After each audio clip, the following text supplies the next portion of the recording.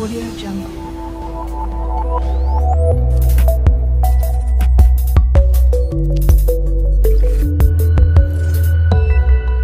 Audio Jungle.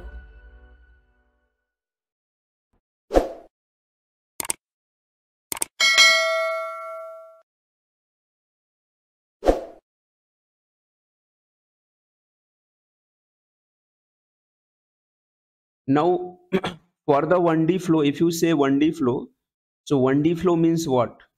It's the velocity which is u, and u will be the function of only x direction, rest y, z are 0. Similarly, v, if you talk about the 1D flow, so at the same time, if you talk about the v, so v is nothing but that 1D may be in any direction, maybe in x direction, maybe in y direction, maybe in z direction. It can be anything.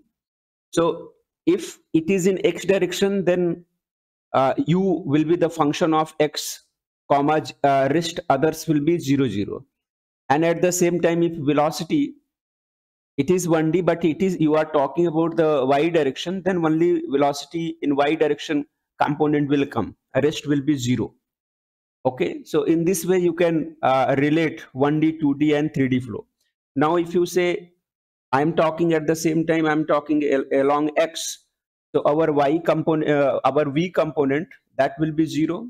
So you can say this, and similarly omega also it's 0. This is what 1D flow. Okay, but it doesn't mean only u will be exist. It can be anything. Or like here, like this I can write, or we can write v is the function of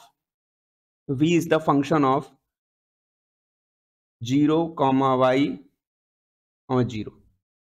Okay, and rest at the same time u will be 0 and w will be 0. This is also 1D flow. Or similarly you can write for the omega also, it's your choice. But what is the mean of 2D flow? What is the mean of 2D flow? 2D flow means at one time at least two coordinates should be covered, meaning it's very clear, u must be a function of x, comma y, and then next will be 0. Okay, then v you can write again f2 x, comma y, and then this will be 0. But what about omega? It will be 0. But it doesn't mean only every time omega will be 0. Any two coordinates you can take. You can take u and w. You can take v and w. So at least one dimension means you can take x, y, and z will be 0, or you can take x 0 and y, z will be defined value. Okay. So in this way you can define, in this way you can define the 2D flow. What about the 3D flow? If somebody have doubt, then again one more I can write. You can write here u is equal to function of x, comma 0, comma z. Then other will be f2, which is nothing but x, comma 0, comma z.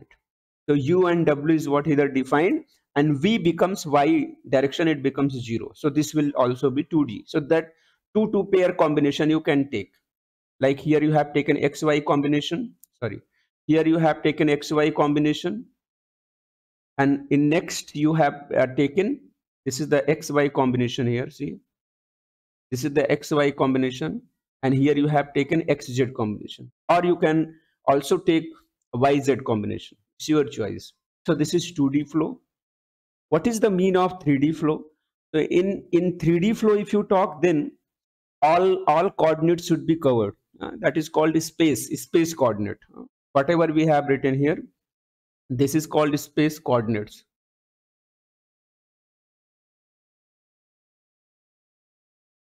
This is called space coordinate. No? So if you are talking about the 3D flow, then definitely in 3D flow the example is u is the function of f1. All space coordinates means 3 space coordinates you have to write, v, x, comma y, comma z, w. This is called 3D flow. That's the mean of 3D flow. Okay, examples are very simple. It's like flow in river. So flow in river, it is what? It is the 3D flow. How? Because it is going in this direction also. This is the depth also there in river, and obviously in x and y coordinates both will be there. No? If you talk about, this is suppose a surface, so this is what x coordinate, this is the y coordinate, and this will be the z, which is nothing but depth. Depth you can define. This is the depth now, like this. So obviously like this. So depth will also be there, right? So x, y, and z, all three directions. So it's a river flow. River flow is nothing but 3D flow. In this way you can understand. If you remove the thickness only x, y, so it becomes 2D flow.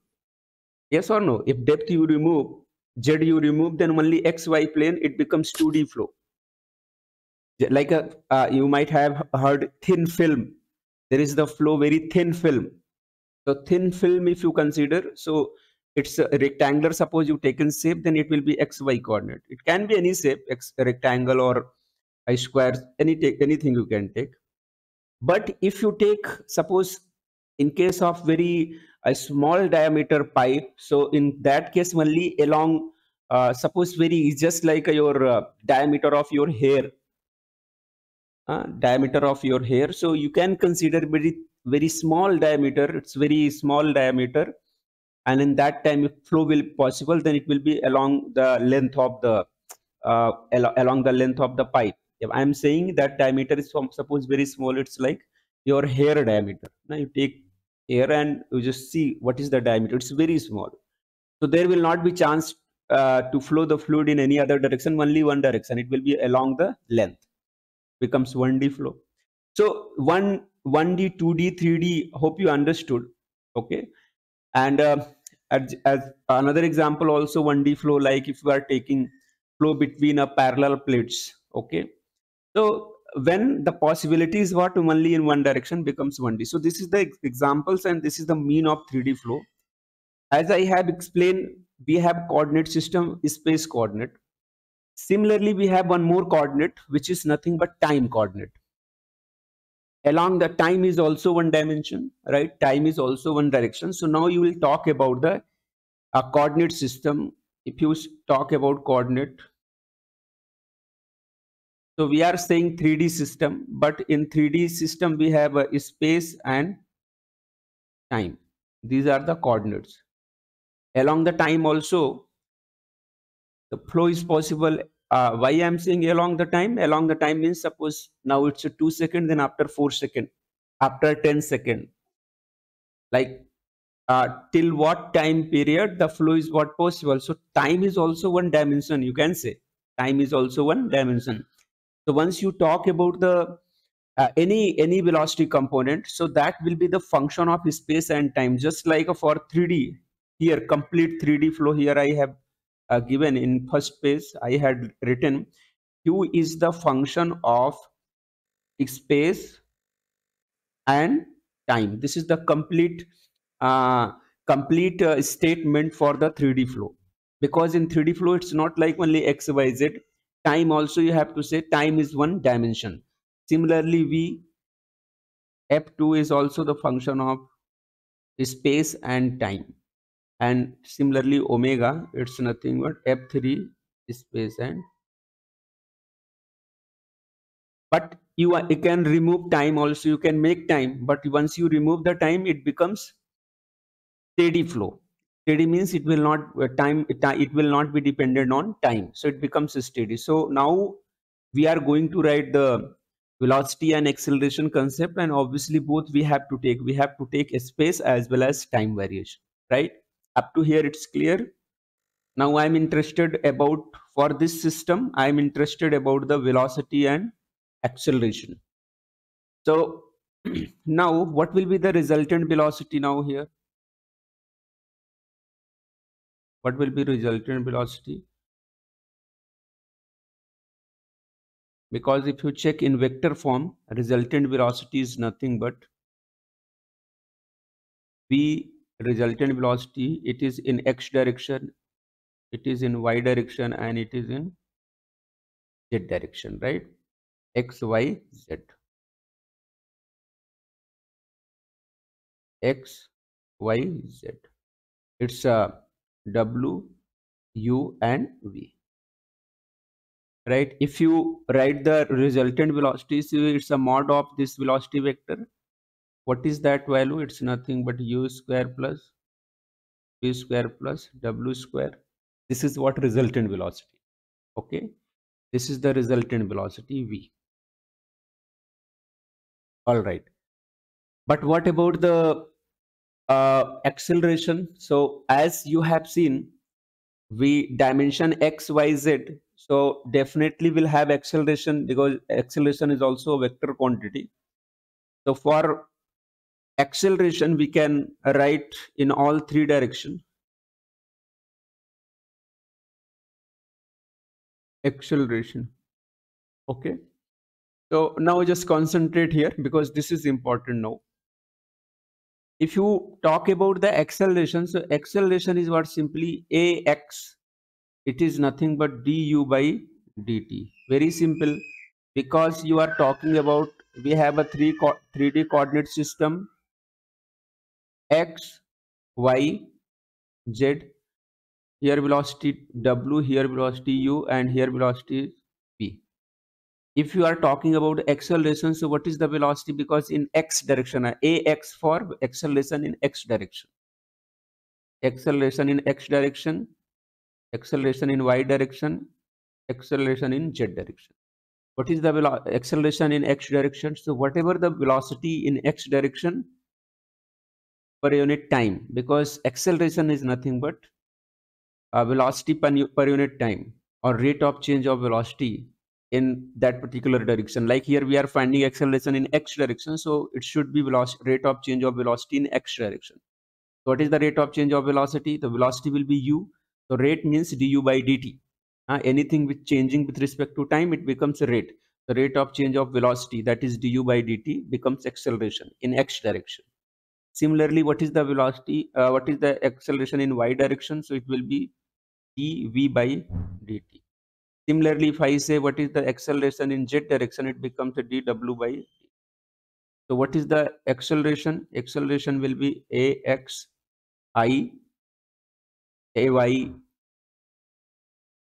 j plus azk. This is nothing but acceleration for 3D system. This is the acceleration for 3D system, right? Acceleration for 3D system. Axi plus ayj plus azk. Now, if I ask what is the resultant velocity, so resultant velocity means you have to take mod. This is nothing but a resultant, and it is what ax square plus ay square plus az square, take root of it. This is the resultant acceleration. All right. Now the point is how to calculate ax, because if you check, u is also the function of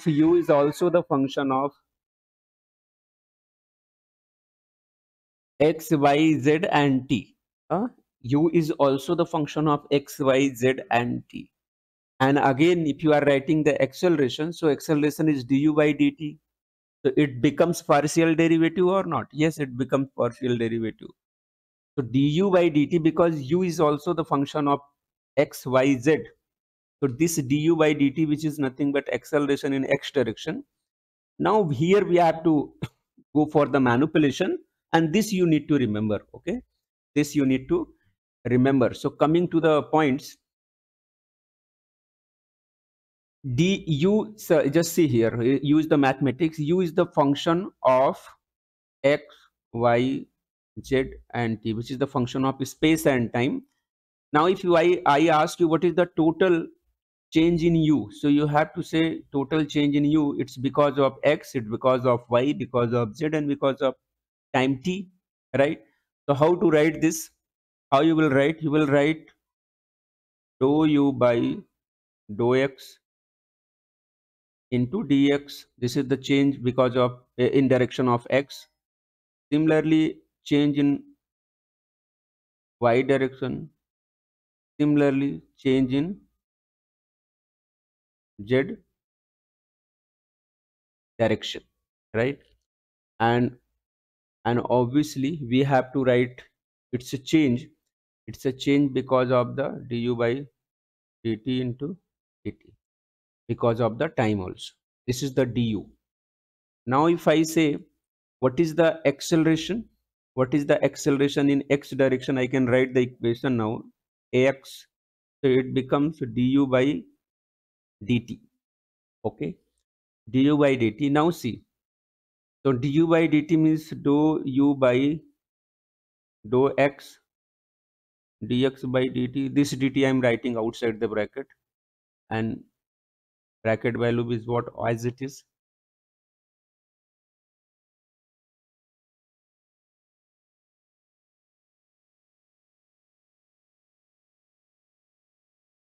Plus dou u by dou t into dt. Now you tell me, everybody just focus here. Here, like this is what x coordinate, this is what y coordinate, and this is what z coordinate, x, y, z. Now any uh, element, any x small distance you can take dx, and a small time period you can write dt.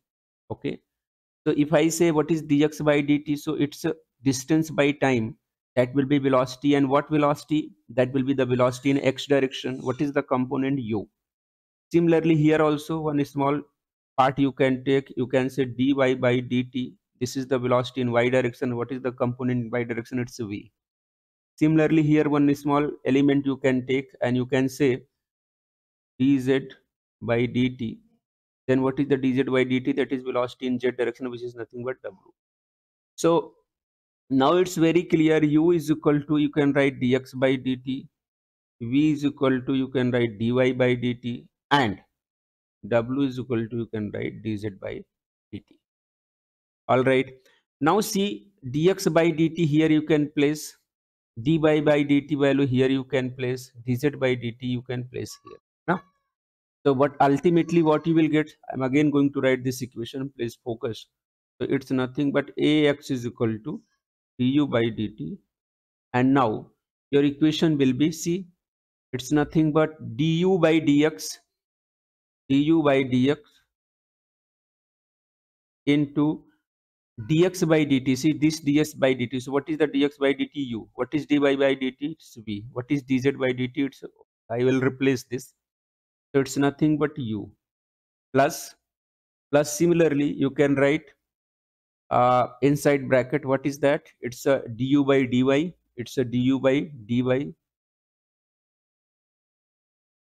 and outside bracket is nothing but dy by dt, which becomes v. Similarly again dou u by dou z. Outside the bracket it is dz by dt. It's nothing but w plus c dt. And if you divide, this was, sorry, I think I forgot to write dt here also, no? Because we are dividing dt everywhere. So it's dou u by dou t into dt. Again you have, just like here dz by dt you have written here also. So dt cancel out. What you will get? You will get only dou u by dou t. Now we check now, this ax, can we write? It's like u dou u by dou x plus v dou u by dou y plus w dou u by dou z plus dou u by dou t. And the same way, this is the acceleration in x direction. Similarly, can we write? Similarly, can we write acceleration in y direction? Acceleration in y direction. If you write acceleration in y direction, so where is u derivative, like dou u by dou x, dou u by dou y, dou u by dou z, and dou u by dou t. So this u will be replaced by velocity in y direction component, which is v. Rest everything will be same. If you are interested, you can repeat the same process. Like here you just write dv, then it will be dv by dx into dx, dv by dy into dy, dv by dz into dz, and dv by dt into dt. Like you have to write. Then ay will be dv by dt. If you are interested, okay, one more step I will do. Otherwise, here only you can understand. So this uh, equation will be dou v by dou x plus this will be dou v by dou y plus dou v by dou z plus dou v by dou t, and x y, and this will be z, no, acceleration in z direction. It's nothing but u dou w by dou x v dou w by dou y plus dou w by dou z plus dou w by dou. Can be increment, it can be decrement. That's the mean of change, right? Then that acceleration called as a convective acceleration. Position. The change of position means in change with respect to x, y, z direction, right? Similarly, if you talk about the acceleration, if you talk about the acceleration, if you talk about the local acceleration, then here the rate of change of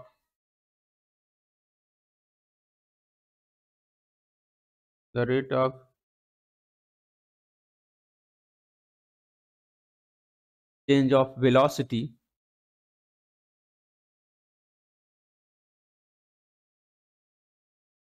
with respect to time, at a given point, at a given point in a flow field,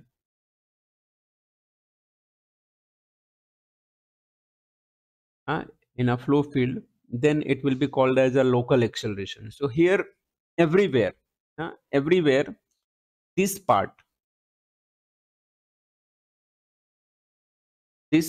and this part, okay, this is called convective acceleration,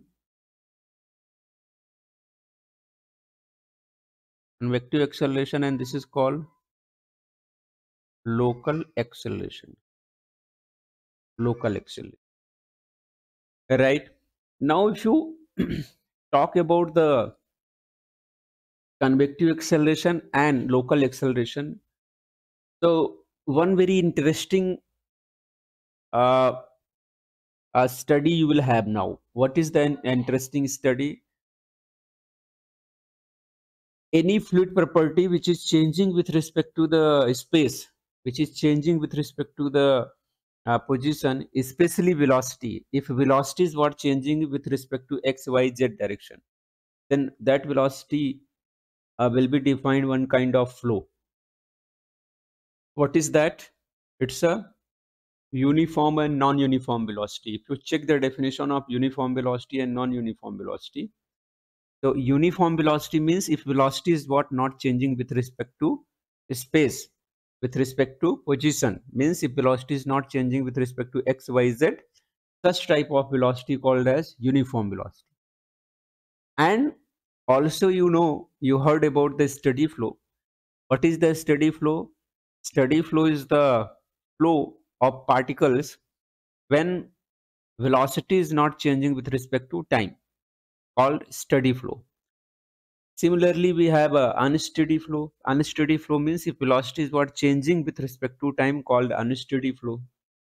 And we also have a non-uniform flow. What is the non-uniform flow? Non-uniform flow means if velocity is changing with respect to space, changing with respect to position, changing with respect to x, y, z, with respect to x, y, and z, then that velocity will be called as a non-uniform velocity. So based on this analysis, we have a very good table. That table you need to remember, dear, because it's very important. This type of question in examination, they are asking for 1 marks or 2 marks. Okay. One very special, you got acceleration, you can write for the 3D. Acceleration is now ax, ay, az in x, y, z direction respectively. So resultant acceleration you can write. root of ax square plus ay square plus az square. This is the mathematical analysis. This you can calculate, and very simple. If question will come, then that derivative and all, it will come something like you can short the equation. So don't think this big equation will come. No, it's very short equation. So within 2 minutes you can solve the problems. Okay. Number one. Number two, this type of theory is also very important, related to convective acceleration and local acceleration. So if you go for the convective acceleration, so based on this analysis, we have a table, and that table is what something like this. See,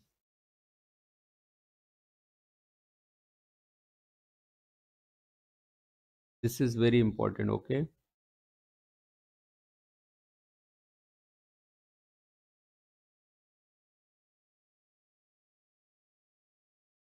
check. Now this is nothing but the type of flow. Better I will write here. Here it is nothing but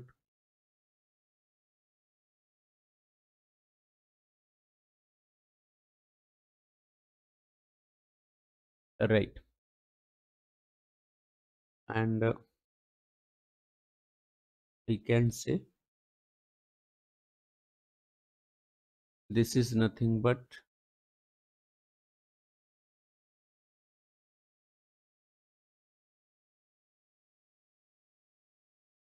type of flow.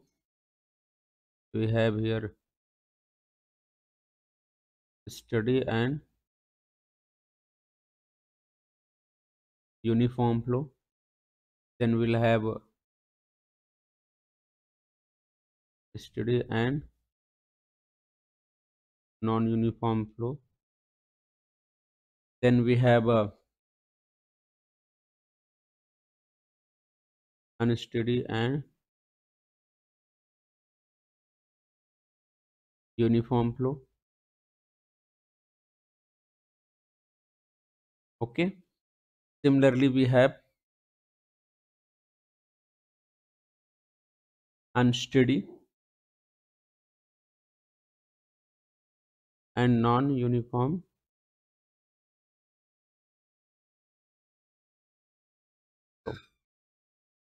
Now, based on this, we can segregate this.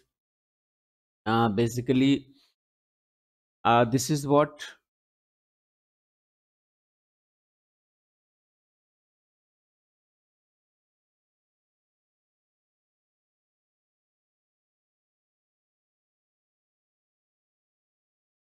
right. And here also, this is called a total acceleration. This is called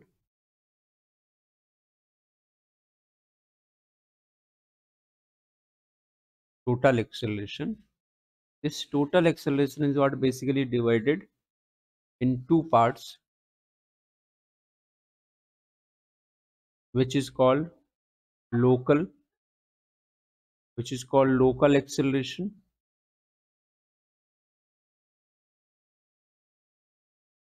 local acceleration, and convective acceleration. Right now, you have to check if it is the steady flow and uniform flow. If it is steady and uniform flow, so if it is a steady flow, means if it is a steady flow here, see, everywhere, for a steady flow, any variation with respect to time becomes zero. So dou u by dou t will be zero for a steady flow. Dou u by dou t will be zero for a steady flow. Dou w by dou t zero for a steady flow. So if it is a steady flow, then your local acceleration will be zero. I can write here for a steady flow. For a steady flow, you have dou u by dou t is zero for a steady flow. So means what is dou u by dou t? It's a local acceleration. So once there is the steady flow, local acceleration will be zero. Once there is the steady flow, local acceleration will be zero. Right? What is the mean of convective acceleration?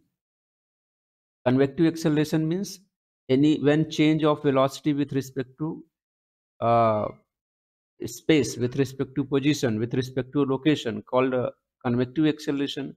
What is the uniform flow? So for uniform flow, what is the uniform flow? If you remember, uniform flow means that velocity is what not changing with respect to length. So dou u by dou x will be 0. Similarly, any quantity, if you are talking about v, then v also dou v by dou x will be 0, or dou u by dou y. So meaning is, if any change of velocity with respect to space, length, position, distance, then uh, it will be called, if change is there, then it is called non-uniform velocity. And if there is no change, like dou u by dou x becomes 0, there is no change means dou u by dou x becomes 0. Or you can say dou u by derivative with respect to space, time, distance, location. If it becomes 0, derivative becomes 0, then it will be uniform. Very basic definition. So it's very clear. Convective acceleration for the uniform flow will also be 0. Similarly, for non-uniform, it will not be 0. Yes or no? It will not be 0 for non-uniform. So non-zero means what? It means for the non-uniform flow, convective acceleration will exist. You can say like this. Because not 0 means what? It will exist. For unsteady flow, local acceleration will exist because it will not be 0. And for uniform flow, convective acceleration will be 0 because uniform flow means any change of velocity with respect to x, y, z becomes 0. So uniform convective acceleration will be 0. For unsteady and non-uniform, both acceleration will exist like this only, right?